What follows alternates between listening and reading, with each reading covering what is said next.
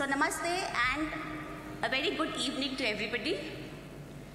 Welcome to the high-level event launch for the Green Credit Initiative, which is co-hosted by India and the United Arab Emirates. It's our honor and privilege that we are joined today by the Honorable Prime Minister of India, Shri Narendra Modi, and His Excellency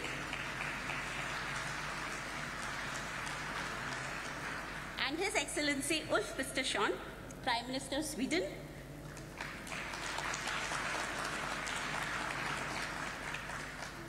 Excellencies, dignitaries, ladies and gentlemen. The Green Credit Initiative is framed to encourage and incentivize the proactive efforts of organizations, corporate entities, and individuals dedicated to plantation activities in promoting sustainable practices on a global scale. This initiative involves recognizing voluntary efforts towards greening this planet in the form of green credits. This concept can be adopted by all countries and further developed according to their requirements. The video being played right now will serve to provide the context and information about this initiative.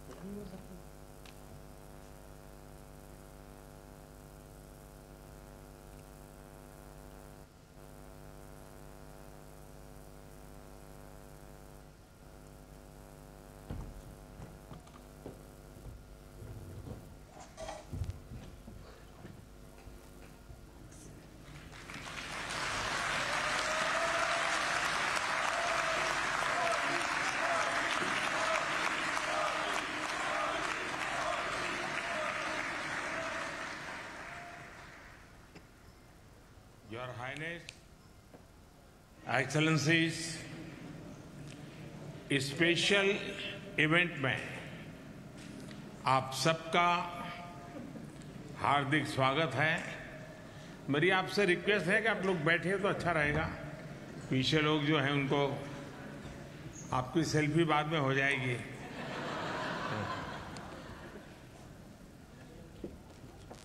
मेरे brother और UAE के राष्ट्रपति his highness Sheikh Mohammad बिन जायद के समर्थन के लिए मैं आभार व्यक्त करता हूं। इतनी व्यस्तता के बीच भी उनका यहां आना, हमारे साथ कुछ पल बिताना और उनका समर्थन मिलना, ये अपने आप में बहुत बड़ी बात है। यूएई के साथ इस इवेंट को को-होस्ट करते हुए मुझे बहुत खुशी हो रही है। मैं स्वीडन के प्रधानमंत्री उल्फ क्रिस्टरसन का इस इनिशिएटिव से जुड़ने के लिए भी आभार व्यक्त करता हूं। फ्रेंड्स, मैंने हमेशा महसूस किया है कि कार्बन क्रेडिट का दायरा बहुत ही सीमित है और ये फिलॉसफी एक प्रकार से कॉमर्शियल एलिमेंट से प्रभावित है। मैंने कार्बन क्रेडिट की व्यवस्था में एक सोशल रिस्पॉन्सिबिलिटी का जो भाव होना चाहिए उसका बहुत अभाव देखा है। हमें होलिस्टिक तरीके से नई फिलॉसफी पर बल देना होगा और यही ग्रीन क्रेडिट का आधार है। मानव जीवन में आमतौर पर 3 प्रकार के चीजों का हम अनुभव करते हैं। हमारे स्वाभाविक जीवन में भी जो लोगों को हम देखते हैं तो 3 चीजें हमारे नेचर सामने आती हैं। एक, प्रकृति, यानी टेंडेंसी, दूसरी विकृति और तीसरी संस्कृति। एक प्रकृति है,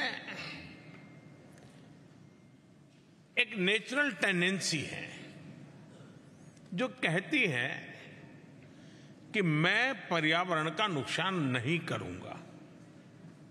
ये उसकी टेंडेंसी है। एक विकृति है,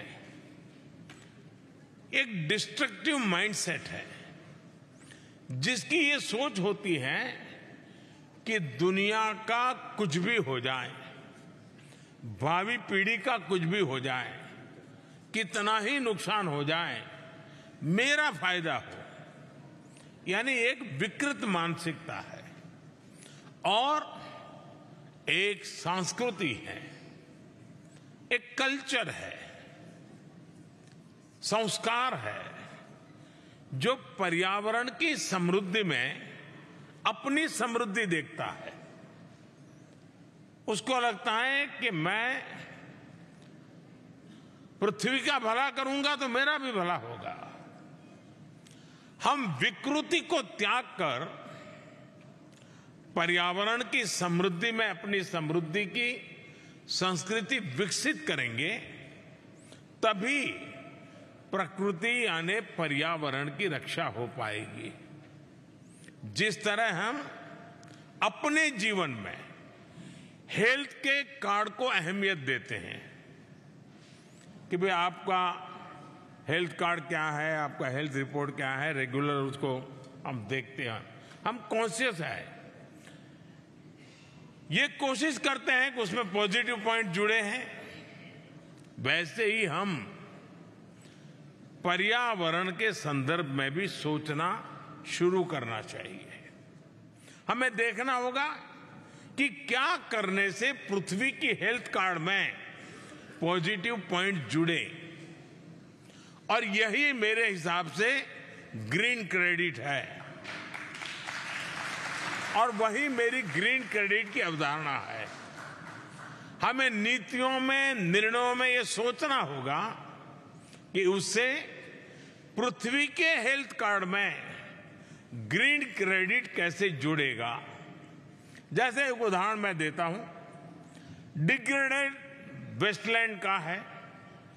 अगर हम ग्रीन क्रेडिट के कंसेप्ट से चलेंगे तो पहले डिग्रेडेड वेस्टलैंड के इन्वेंटरी बनाई जाएगी, फिर उस भूमि का उपयोग कोई भी व्यक्ति या संस्था वॉलेंटरी प्लांटेशन के लिए करेगी, और फिर इस पॉजिटिव एक्शन के लिए उस व्यक्ति या संस्था को ग्रीन क्रेडिट दिए जाएंगे।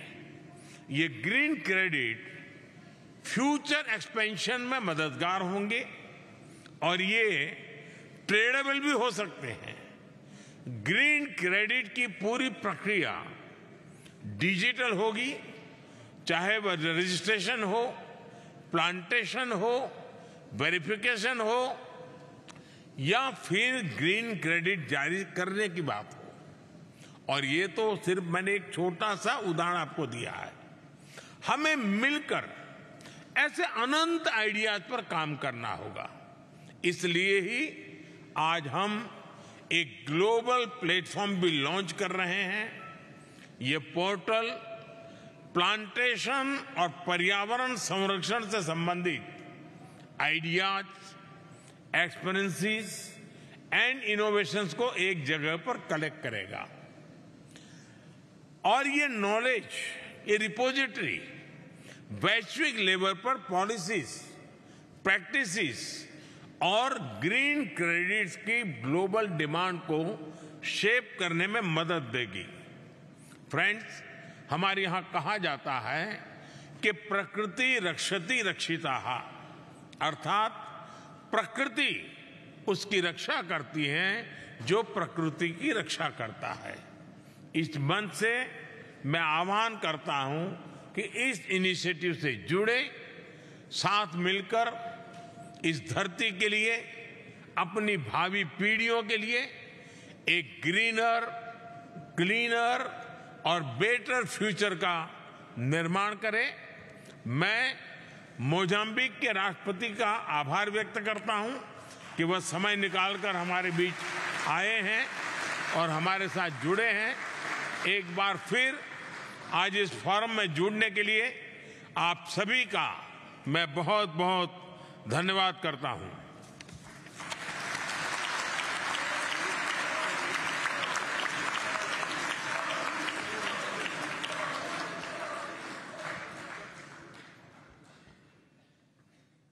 Thank you, Honorable Prime Minister Ji, for your inspiring and very motivating works.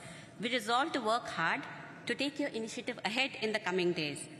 I take this opportunity also to welcome the President of Mozambique, His Excellency, Mr. Filipe Nyusi.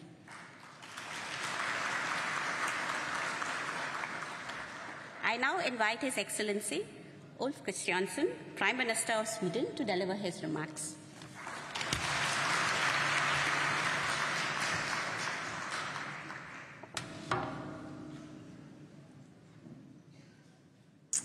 Thank you so much, Excellencies, ladies and gentlemen, distinguished colleagues. We would like to thank our hosts and dear colleagues of India for this invitation to this event on enhancing climate action.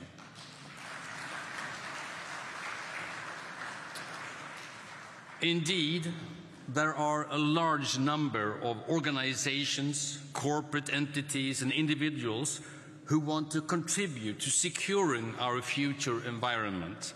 In light of both the urgency and the opportunities of climate transition in our societies, we see the Green Credit Initiative as a promising additional tool to enhance climate action.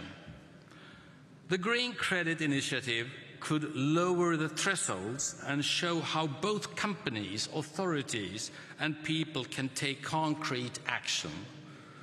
Through the Swedish initiative, the Climate Leap, we know that supporting action really can make a big difference. Since 2015, this Climate Leap, we have financed over 5,000 collected actions for climate mitigation. Together, these actions have reduced the climate emissions with 3.3 million tons per year. The cost is less than $35 per ton. The largest reduction in emissions as a result of the Climate Leap are expected within transportation, waste management, and biogas production, similar to the focus areas of the Green Credit Initiative. So we welcome this dialogue by India to promote global partnerships, cooperation and engagement through exchange of knowledge, experiences and best practice. We already share experiences of fruitful collaboration through Lead It, and we are looking forward to enhancing climate action together with others who also realize both urgency and possibility. We look forward to take more climate action together. Thank you so much.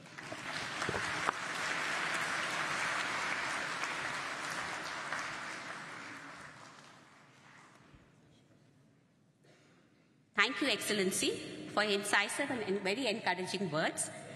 I now invite His Excellency, Mr. Filipe Nyusi, to deliver his remarks.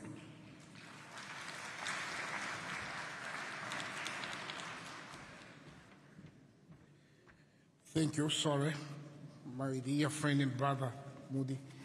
You know, I'm from Gujarat. Namaste.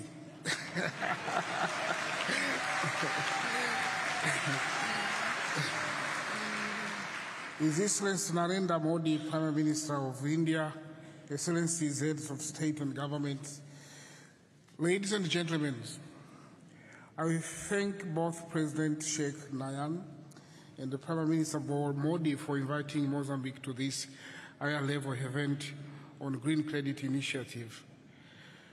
Mozambique is very committed to protect forest ecosystem because of the benefits to humankind. In the Mozambique forest, ecosystems play a critical role for the life of our people because many of our people live in rural areas and depend on forest natural resources. Your Green Credit Initiative is aligned with Mozambique initiative of sustainable management of the Miombo forest. The Miombo Forest Initiative was formally endorsed by the Maputo Declaration last year, together signed by 11 countries in SADC region, namely Mozambique, Angola, Botswana, DRC, Congo, Malawi, Namibia, South Africa, Tanzania, Zambia, and Zimbabwe. The Miombo is the largest tropical forest ecosystem, and it is home of more than 300 million population. We are here to support this Green Credit Initiative and also to ask you to accept Mozambique initiative on the Miombo Forest as part of this large initiative by India and the United Arab Emirates. In partnership with the International Conservation Foundation, ICCF, Mozambique will host an international conference on the Miombo Forest next year in April in Washington, D.C., to mobilize funding and international collaboration. I would like to invite Prime Minister Modi, President Nayan, and all dignitaries to join us in that conference. I would like also to ask that Miombo Forest Initiative be included on the Global Green Credit web platform that is going to be launched here in this forum. Thank you for your attention.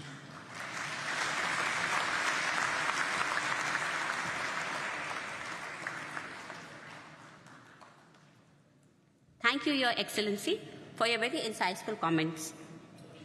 I now invite His Excellency Charles Michel, President of the European Council, to deliver his remarks.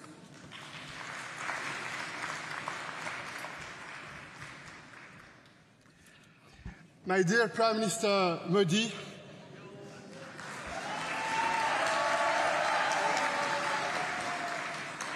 dear President, Prime Minister, Excellencies, ladies and gentlemen, dear friends, it's a great pleasure, it's an honor to be today with you, and I would like to commend, dear Prime Minister Modi, your personal role in chairing the G20. The G20 is an important multilateral body.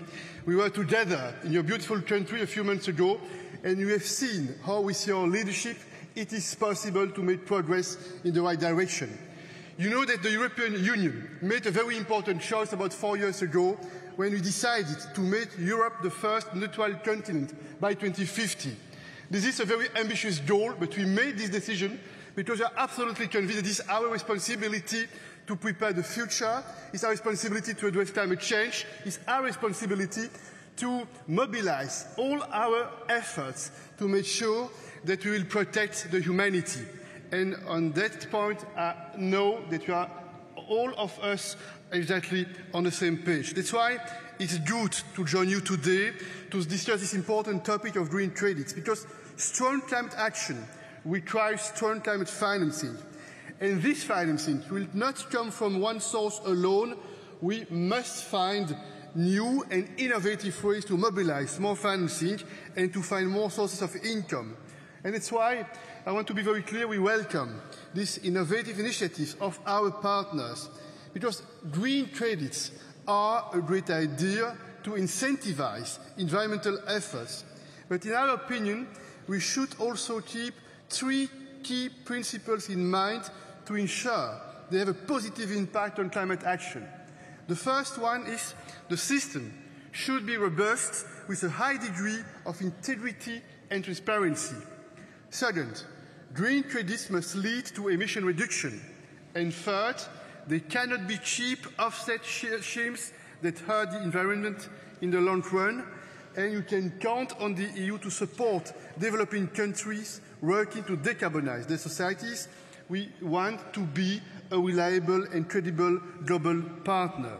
Finally, ladies and gentlemen, I would like to add that the European Union is fulfilling its commitment regarding the 100 billion euros needed for the developed countries. This is a promise we made many years ago, and we are fulfilling on the EU side this very important promise. Second point, loss and damage. You remember that the EU was one of the first countries supporting this idea when it was put on the table. And third point, I would like to use this opportunity because I'm absolutely convinced that we have a problem, ladies and gentlemen, with the Bretton Woods institutions, World Bank and IMF, because those institutions are not prepared for the new world, for the new challenges we face, and that's why the EU is committed to working with all of you to reform those institutions. And I see two important challenges. First one is to make sure that those institutions have the financial means they need to help and to support the developing countries, so that developing countries do not have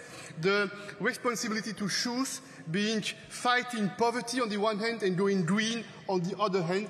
Point one, it should be a priority for all of us.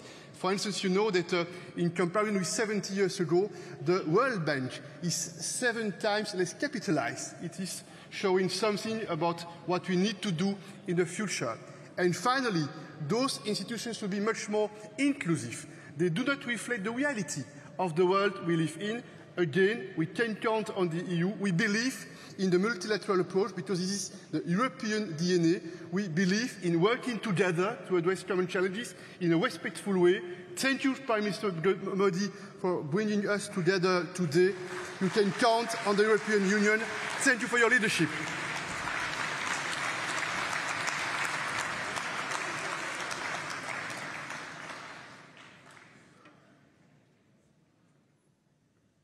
Thank you, Excellency, for your very enthusiastic support and your decisive remarks.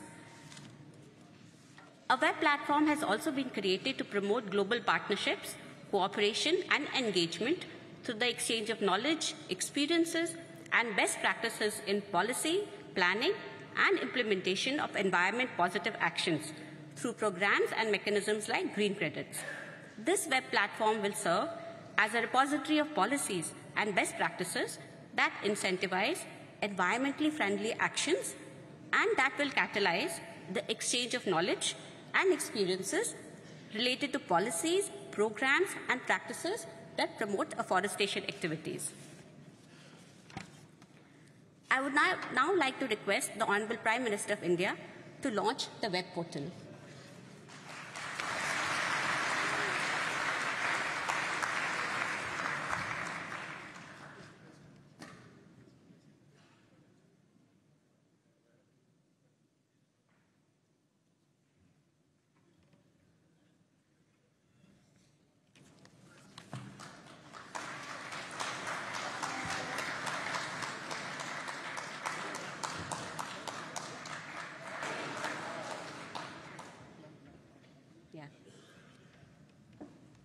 Thank you all the esteemed dignitaries and excellencies for your participation in launching the portal. Honourable Prime Minister, Your Highness, Your Excellencies, thank you very much for gracing this occasion. We now conclude this event. Thank you so much.